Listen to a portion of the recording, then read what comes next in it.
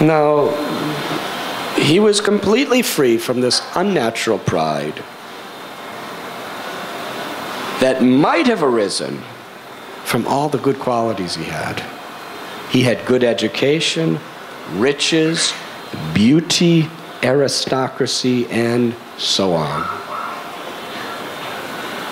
This is a very, very divine quality. When you have everything and you're not proud.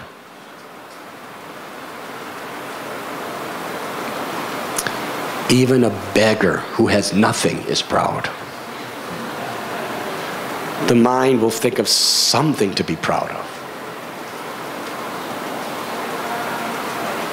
If you're laying on the side of the sewage ditch with others and a rat comes up, you see, oh, you see, the rat's like me better than you. Your mind will think of something to be proud of. Has to. But here, when we find somebody who's wealthy, what happens when you're wealthy? So much power you get from your wealth. And so many people look up to you and ask favors and depend on you because of your wealth. Good education. Very learned, very adept mind to find solutions very quickly, to be able to cite different books, different histories, different equations, whatever it may be. Aristocracy. Beauty. Prahlad was very beautiful. He was so charming. He just attracted everybody by his little beauty. Had everything. But he had no unnatural pride. Why? If you put yourself in the center, then you have to be proud of all those things. But if you put Krishna in the center, then you understand. Krishna tells in Gita, whatever opulences are anywhere in this world, in anyone, it is only a spark of my splendor. Punarmushtaka bhava. Krishna can make you a lion, Krishna can make you a mouse. Nothing to be proud of. God is great. And Srimad Bhagavatam tells how great is God.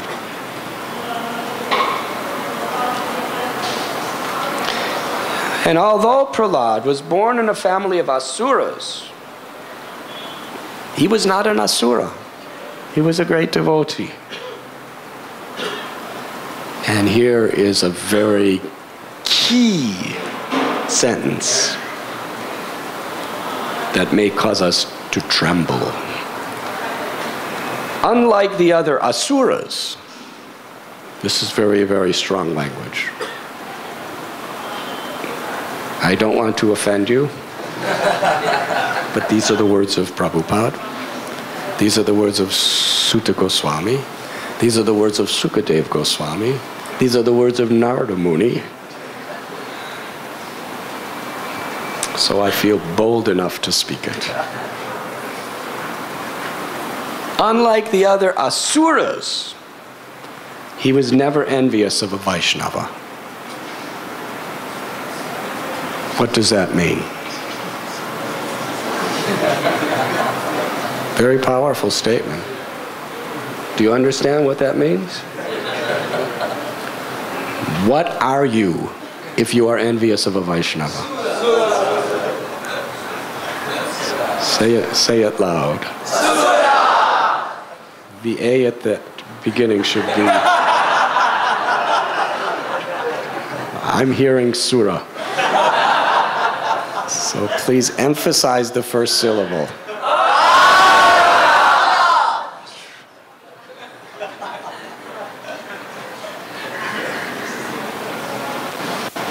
According to Srimad Bhagavatam, if you're envious of Vaishnavas, you are...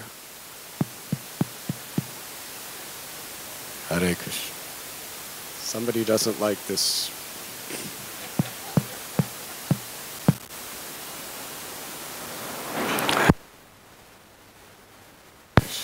Krishna Krishna Hare Hare Hare Krishna Hare Krishna Hare Hare Hare Krishna Krishna Krishna Hare Hare Hare Rama Rama Rama. Assembled here as a Vaishnava. How many of you have some envy toward another Vaishnava in your heart?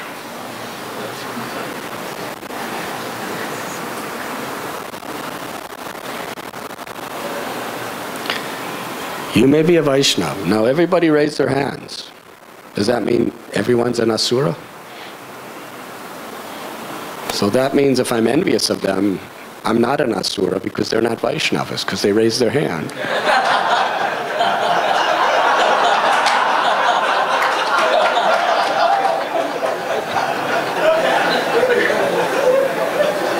This is the way the mind justifies things.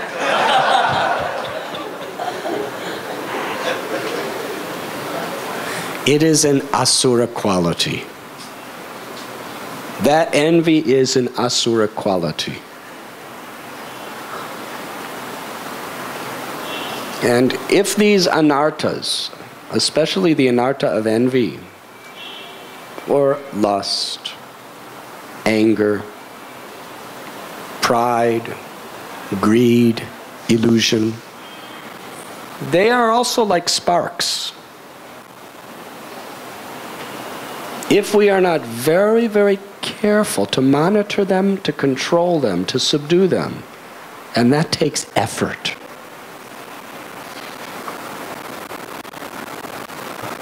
Then what we'll do is we'll start feeding them, and it will grow, grow, grow.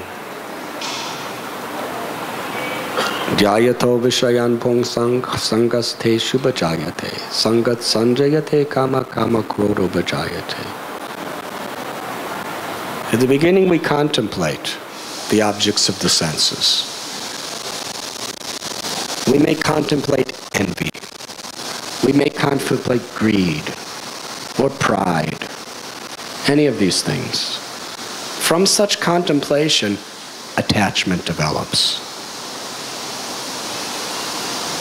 From attachment, if we don't curb it, if we don't monitor that spark, because now it's growing into a flame, it becomes lust.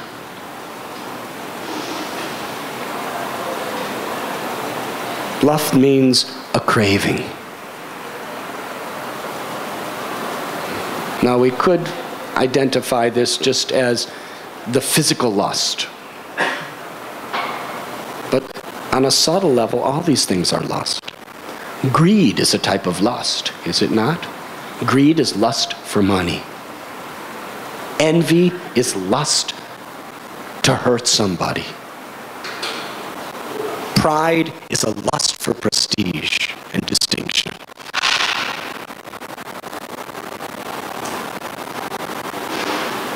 First there's contemplation.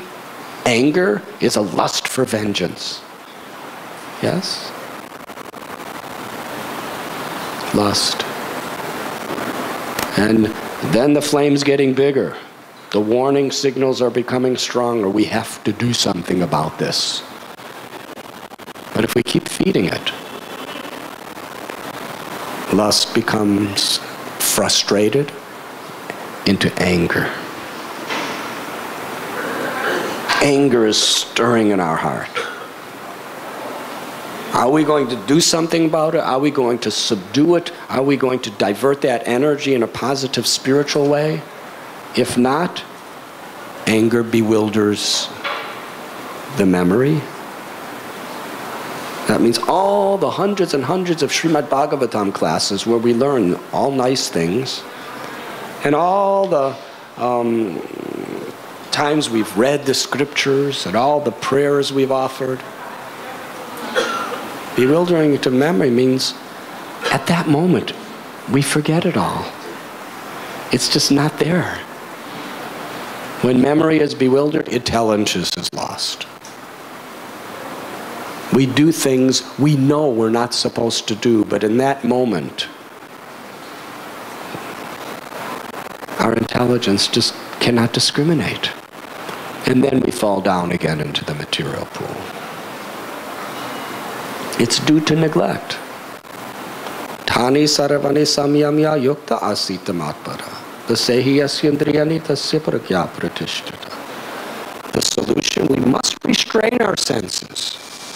But simultaneously, we must fix our consciousness on Krishna. We can't just restrain our senses. We just can't say no, no, no, no, no. We must say no, but we must divert our attention toward Krishna. Keep ourselves busy in Krishna consciousness. Idle mind is devil's workshop. When Maya attacks in this way, at the very beginning, at the time of contemplation, and as it grows, we should just start reading from Prabhupada's books, or start doing some active service to occupy our mind or senses, or most of all, connect ourselves back to Krishna. Fill our minds with His holy names.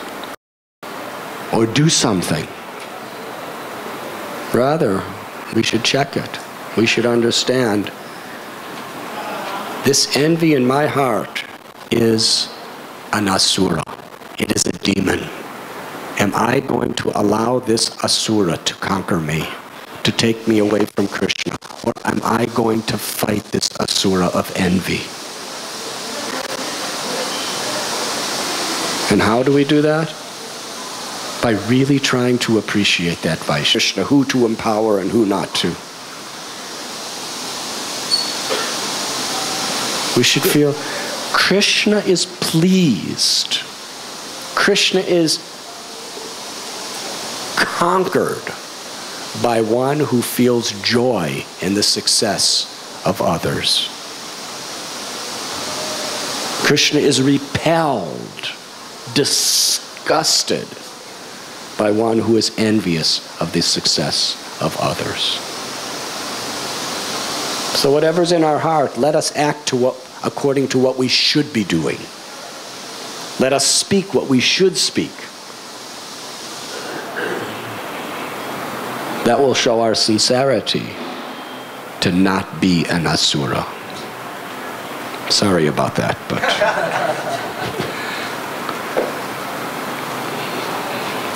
He was not agitated when he was in danger, because he had faith in Krishna. He considered everything material to be useless.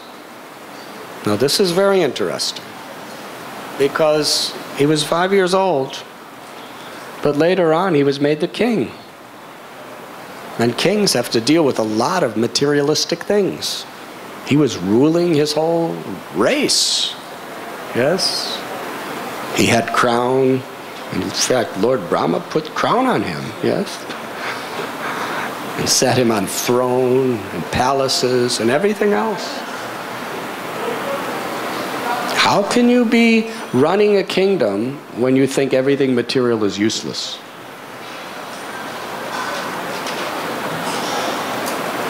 Because he was seeing useless from the perspective of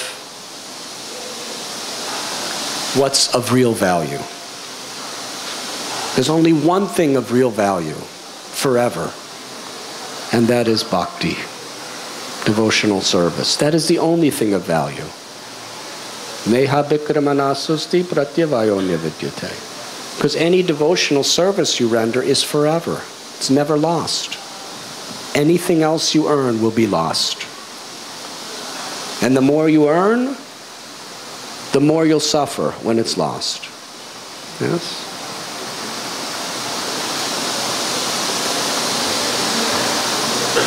While I was in the airplane yesterday, I saw news. Very interesting. Throughout the ages, India has been famous, or we can say infamous, for poverty. It's considered just dirty, poverty-stricken place.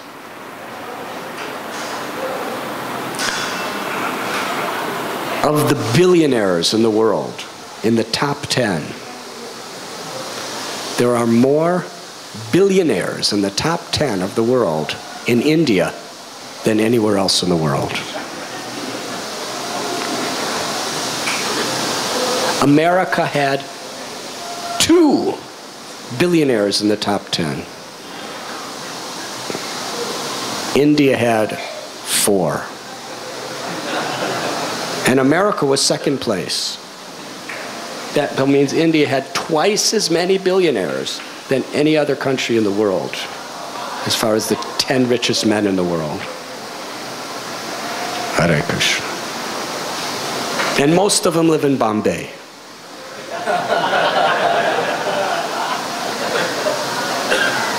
And there was another survey of the 25 dirtiest cities in the world.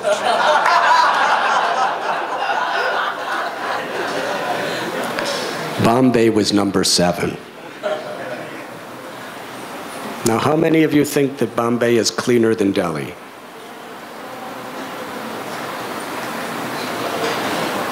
Delhi was number 24.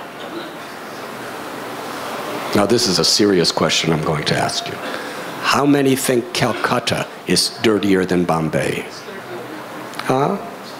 Raise your hands. Well, your pride is finished. Calcutta was thoroughly examined. It's not even on the list. Not even on the list. Bombay's number 7. That means we're far filthier than Calcutta. What that has to do with class, I'll try to figure out a connection.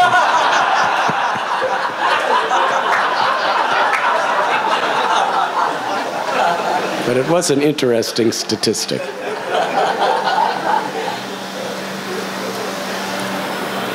So all these billionaires,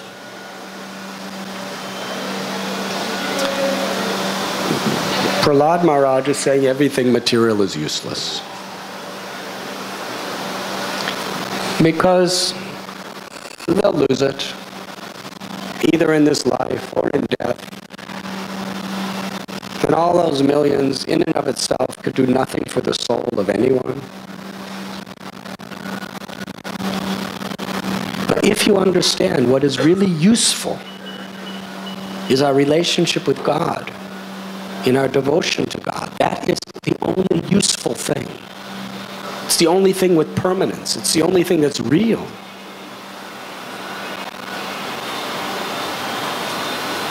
Then yukta vairagya. Then we could use all of those things in a useful way because we're using them in devotion, in devotional service. Millions of dollars, billions of dollars, quadrillions of dollars, trillions of dollars, everything could be used in Krishna's service, and when it's used for the proper purpose with the right consciousness, then the thing itself is very useful. Material and spiritual. Everything in this world, Rupa Goswami describes, is spiritual by nature. Om Purnamada Purnamidam. Everything is coming from Krishna. Krishna is spiritual. How can darkness come out of the sun? Only when you turn away from the sun is there darkness. So everything is Krishna's energy. And if you use Krishna, if you're looking toward Krishna and using Krishna's energy for Krishna's pleasure, then everything is spiritual. When we use things looking into the darkness of the shadow, then everything is material. So for Prahlad Maharaj, everything material was useless. That means anything separated from Krishna is useless. And therefore, he could use the whole kingdom and all the resources of the kingdom in useful ways because it was in the service of God. And what is the greatest service of God we can perform in this world? To bring the spirit souls closer to God. That is God's mission in this world. In the Srimad Bhagavatam, 3rd canto, it is described that the whole purpose of material existence is to facilitate the conditioned souls to go back home, back to Godhead. That's the reason of creation, to facilitate conditioned souls to go back to Godhead. And all the sufferings and all the heavens and all the hells and all the dualities and all the three modes and everything else is all just those facilities. Somehow or other, it's what conditioned souls need to go through to make that wise choice of going back home, back to Godhead.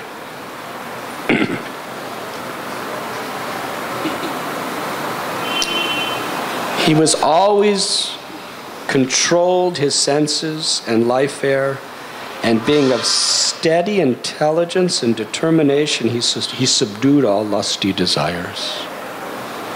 This is the way to subdue lusty desires. We must, first of all, have steady intelligence. That comes by hearing regularly. Sravanam Kirtanam Vishnu. The first process of bhakti is sravanam, hearing. Hearing Harikatha, not hearing newspapers and all these other things. We may get some information that we could use in Krishna service for those purposes, but we shouldn't enjoy them. Yes? We should enjoy, we should take inspiration in hearing about Krishna, hearing the philosophy of bhakti. And by nasta prayeshu bhadreshu nityam bhagavati sevaya, by hearing regularly, our intelligence is steady. But then with that steady intelligence, determination is required to practice it no matter what. Even in the face, or even when being confronted by temptation, danger, threat, we should be determined. Determined to be steady in our intelligence, to make the right choices. Recently in Mayapur, our godbrother Anuttama Prabhu defined the meaning of responsibility.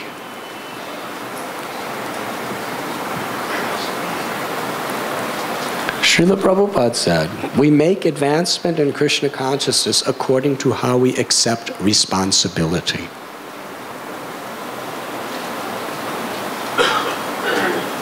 So this is a very important word. We make advancement in Krishna consciousness according to how we accept responsibility. But how can you accept something if you do not know what it means? How many of us really know what responsibility means? He gave a very nice explanation.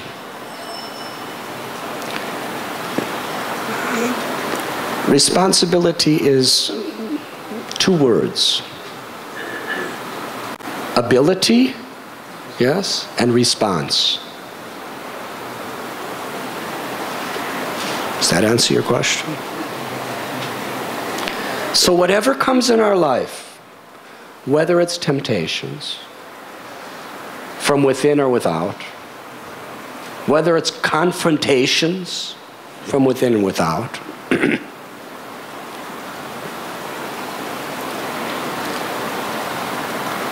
how we respond is what will either elevate us or degrade us. Responsibility means our ability to respond in every possible situation in Krishna consciousness is how we make progress. The choice that we make in every provocative condition that may come in our life. Oftentimes in lectures of marriage, we say that don't worry about love because you don't know what love is. especially when it's between a man and woman. That's the most bewildering misconception of love, usually. Yes? Because it's based on physical features, it's based on personality traits, it's based on maybe theoretical astrological compatibilities. It's not about love. It may be about attraction. But that attraction is very much emotional and physical. And what happens with emotional, physical attractions? How long do they last? They may last a few hours. They may last a few days or maybe a few years. But then, familiarity breeds contempt. And soon, the attraction's gone. The thrill of our relationship, that thrill, it's gone. Forever. But I start feeling some thrills coming from somebody else now.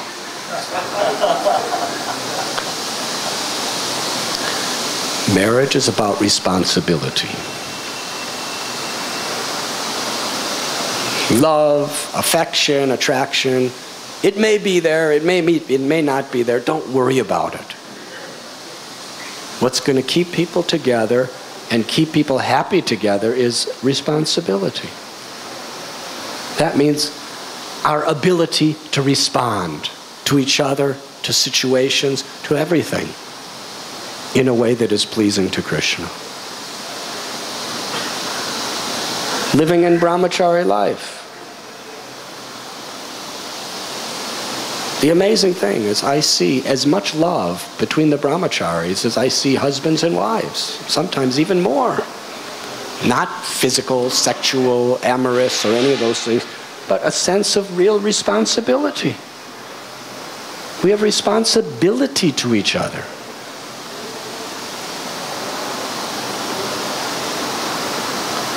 So steady intelligence, determination. Determination in this sense really means determined to be responsible.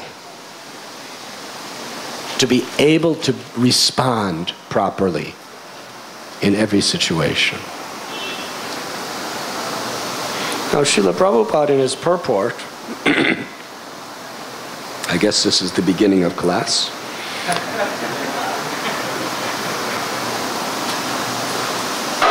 He is saying that a person is not qualified or disqualified simply by birth. It's a matter of how one takes these responsibilities. To live by divine characteristics. Prahlad Maharaj was born in a family of asuras. But yet, he possessed the qualities of a perfect Brahman. And anyone can become a fully qualified Brahman under the direction of a spiritual master. Prahlad Maharaj provided a vivid example of how to think of the spiritual master and accept his directions calmly. This is the key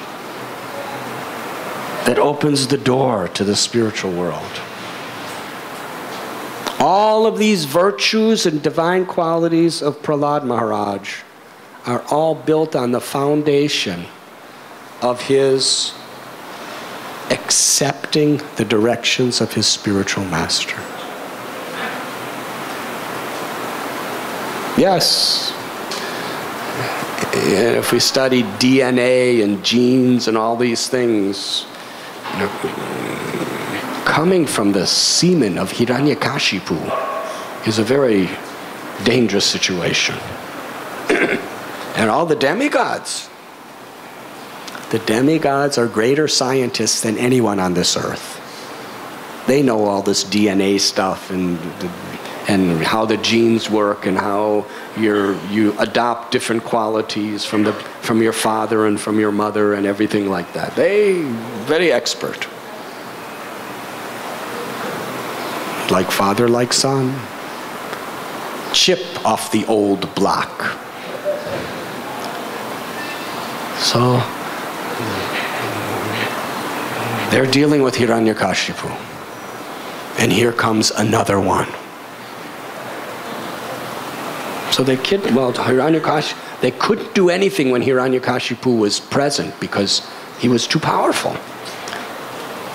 So when he was away, like espionage, when he was away, they came and stole his wife. Kept her in the prison of their control, with the sole aim to murder the child when it was born. Yes? Narada Muni came, said, actually, this child will be a great Mahabhagavat. They trusted him. Narada Muni preached to the mother and the embryo. Prahlad, in the womb, surrendered his life to the teachings of Narada Muni. And he gave all credit to that only. He was preaching to his father. Tatsadhu manye suravarya dehinam sadasamadvignadiyam sadgrahat hitvatma patam grihamandakupam vanam gato yad dharimashrayeta. Hiranyakashipu asked this little 5-year-old Prahlad, what is the best knowledge you have learned in school? Prahlad Maharaj says, one who considers this body to be the self and who considers the things related to the body to be mine is in illusion. He's in ignorance. My father, you should just give up all your ignorance and you're in a dark, deep well. He's the king of the universe, sitting on a throne. And Prahlad saying, you're in a dark, deep well. Who are you to tell me?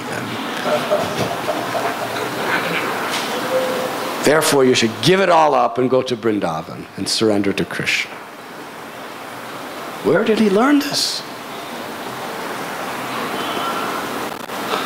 When he was preaching to his little friends, they said, where did you learn this, Prahlad? You're in the same school as us. Certainly not at home. He said, everything I learned is from my Guru Maharaj.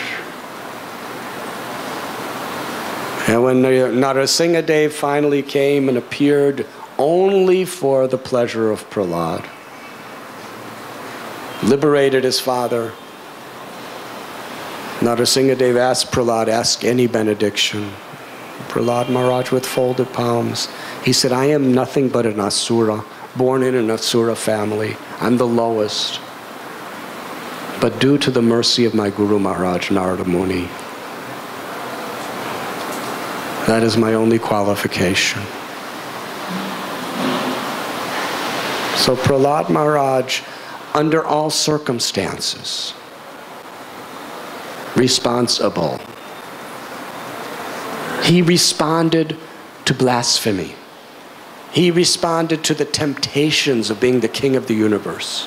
He responded to dangers of being thrown in the ocean and thrown in fire and thrown under the feet of stampeding elephants, thrown into pits of venomous snakes. Any one of us, we just see a little snake. We don't even know if it's envious. And we run away. He was thrown into a pit of venomous snakes. How did he respond?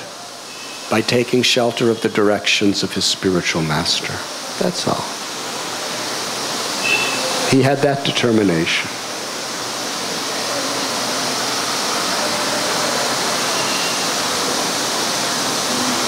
Prahlad Maharaj provided a vivid example of how to think of the spiritual master and accept his directions calmly.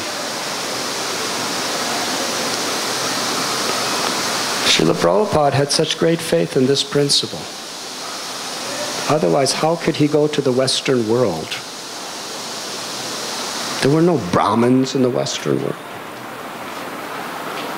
How could he give Brahminical initiation, even though he was condemned and even had death threats from people in India?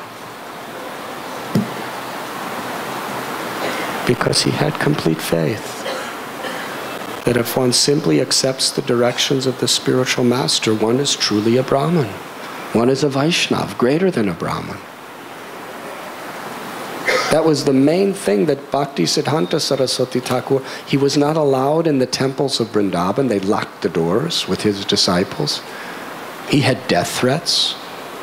In Navadvip, he was stoned by people who wanted to kill him, ridiculed, blasphemed. Why? For one reason. Because he was giving Brahminical initiation to people who were of lower castes. Why did he risk so much to do that? Why did Prabhupada and Bhakti Siddhanta Saraswati Prabhupada endure so much persecution for that? Because it is the truth. Chaitanya Mahaprabhu, Advaita Acharya, they gave the most exalted position to Haridas Thakur, who was an outcast. Narottam Das Thakur was also death threats and all sorts of blasphemy because he was Kayashta, which was considered a Shudra by many. And he was giving initiation to Brahmins.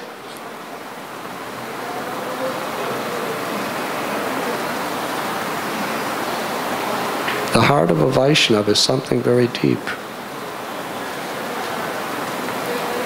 Today is the disappearance day of Jagannath Das Babaji Maharaj. He appeared in this world sometime in the mid or late 1700s.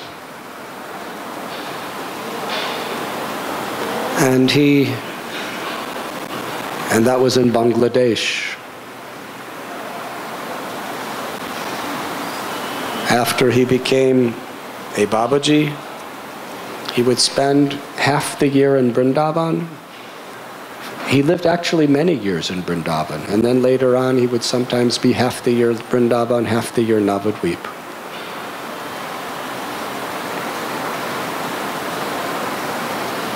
He lived at Surya Kund.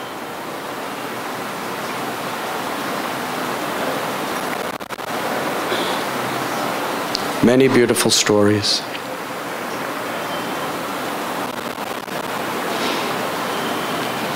But we don't have so much time. I would just like to share a couple stories that are very much illustrating the principles of these verses we're reading today.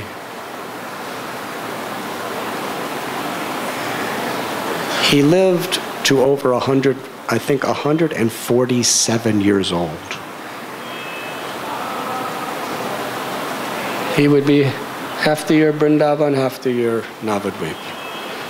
Bhakti Vinod Thakur, he on a trip to Vrindavan first met Jagannath Das Babaji Maharaj, and in his heart of heart accepted him as his prominent guru in life. Even declared him to be the commander-in-chief of all the Vaishnava community.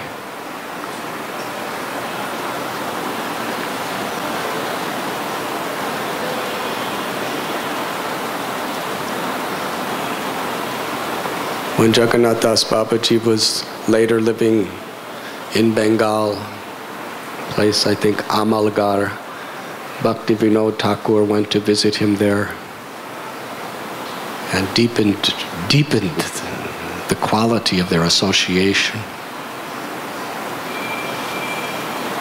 Bhakti Vinod Thakur invited him to come to Navadvip.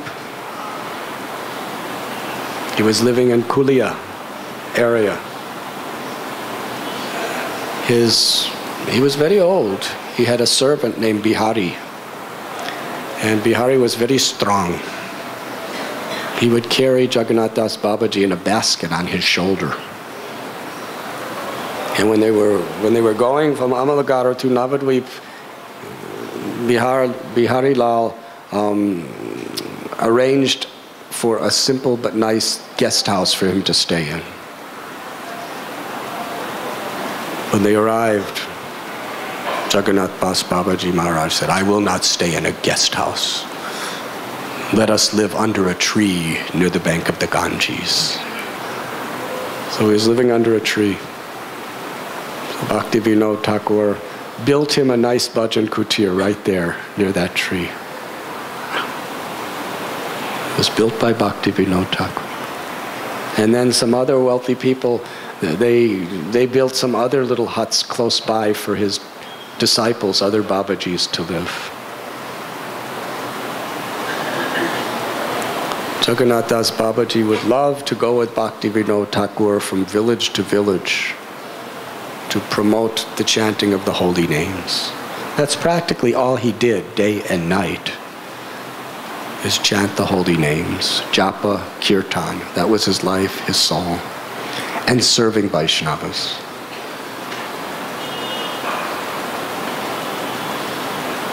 One time in his hut,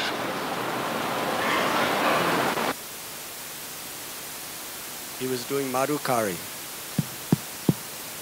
Hare Krishna, Hare Krishna.